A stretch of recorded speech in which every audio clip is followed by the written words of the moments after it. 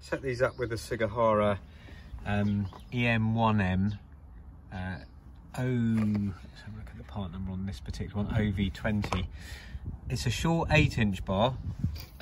We've also probably got a 10-inch bar, which will be a bit longer.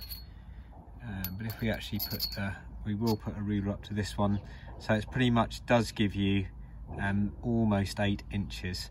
And this is like for a mortiser, because the rails on this bar are particularly parallel to each other, you can see.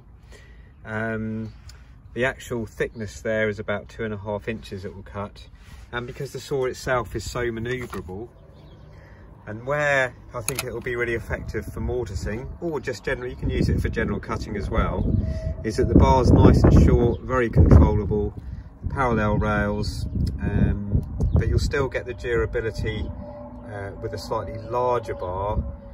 You could use a quarter 043 bar for boring, but you're not going to get anywhere near the durability that you'll get from this. You've still got low kickback and what have you.